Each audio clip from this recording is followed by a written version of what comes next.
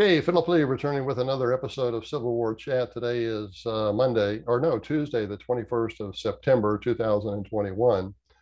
Uh, Click on the subscribe button in the lower right if you want to subscribe to future episodes, and also the notification bell in the upper right.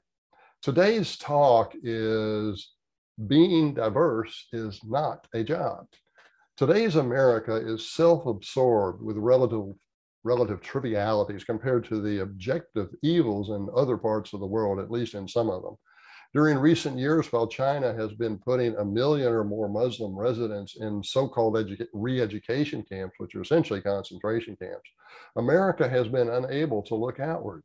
Our only goal seems to teach our students and ourselves to hate our country until it achieves diversity. But being diverse is not a job. If that's your job, you put together an organization that is diverse, maybe in terms of skin color and gender, and it merely sits there. It doesn't accomplish anything. Today, America absurdly thinks it is turning diversity into a job. Meanwhile, we abandon traditional values. We replace them with safe spaces, cancel culture, and chaos, as well as cultural genocide in the South. We dismantle our academically best high schools, lowering admission standards in the name of diversity. Schools that are supposed to challenge America's brightest students. I wouldn't have been able to get in them. Students with the brightest students to the highest accomplishments. We want to challenge them to the highest accomplishments. And they are being weighed down by excessive affirmative action enrollees. We destroy testing systems that enable the best suited students to get into the college best suited for them.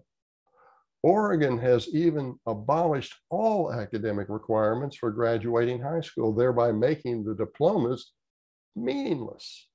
Our corporations, government institutions, and military waste hundreds of millions of dollars on diversity propaganda and so-called anti-racist trading.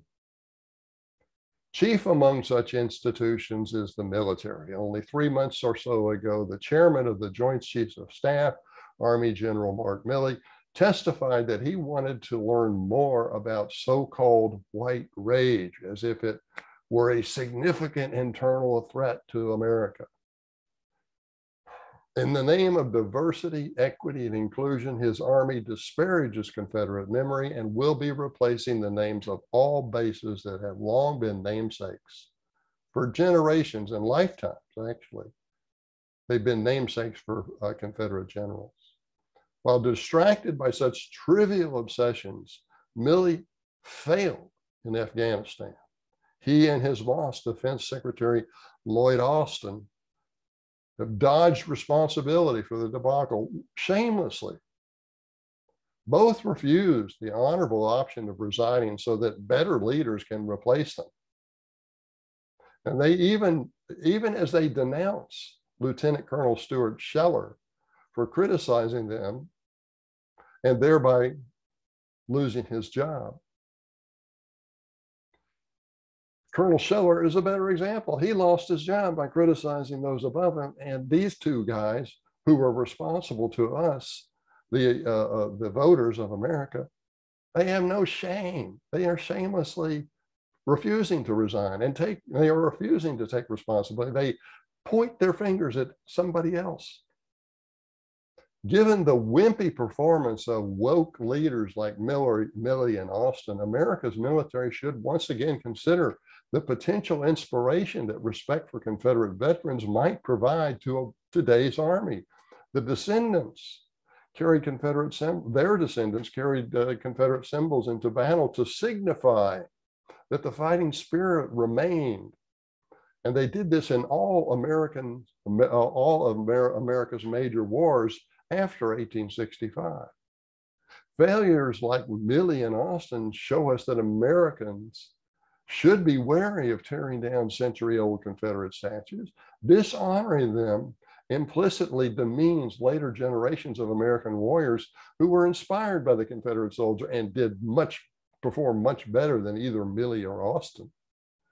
During World War II, The first American flag to fly over the captured Japanese fortress at Okinawa was a Confederate battle flag. It was put there by a group of Marines to honor their company commander, a South Carolinian who had suffered a paralyzing wound during the fight. They did it to honor him. And these were Marines from all over the country. Some of the tank crews that freed prisoners from the German concentration camps also flew the Confederate battle flag.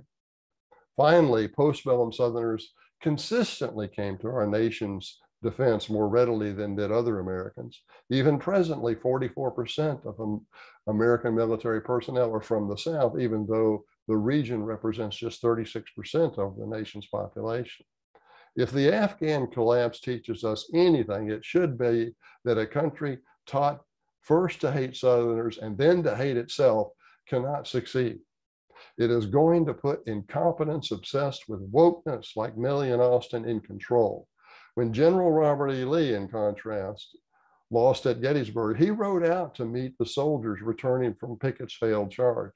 Unlike Milley and Austin, he immediately took responsibility for the failure before soldiers of every rank right there on the battlefield. After he got his army safely back into Virginia, he sent his resignation to President Jefferson Davis, but Davis declined it.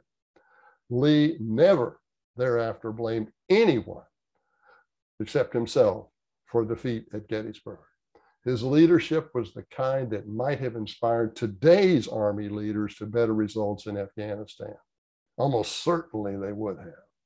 But those leaders must first end their obsession with demonizing the Confederate soldier and distracting themselves with the self-hatred generated by so-called diversity, equity, and inclusion propaganda.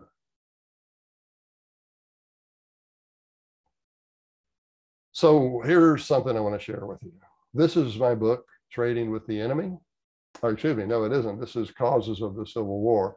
And this is an important book because most people, when they discuss the causes of the Civil War, they look at why the South seceded, but they do not examine why the northern states decided to fight. And this book will show you a big factor was that the North wanted high protective tariffs so that they could monopolize domestic industries such as cotton textiles, woolen textiles, and iron products.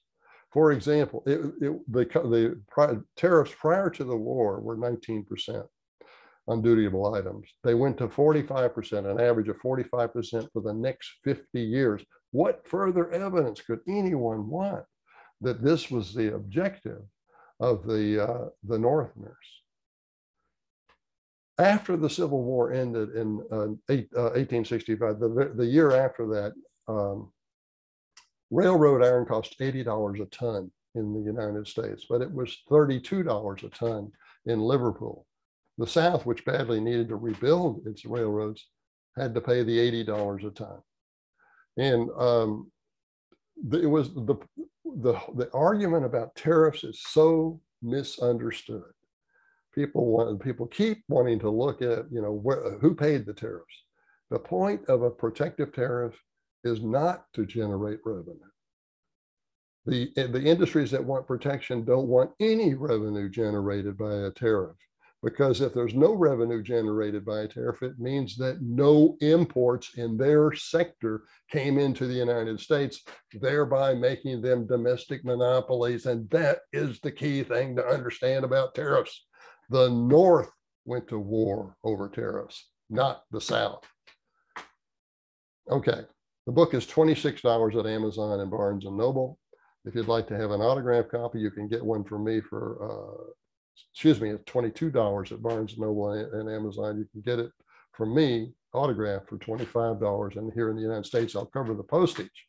But you got to email me, Phil, PHIL _Leigh, LEIGH at me.com. Okay, that's our show for today. I'll see you next time. Thank you.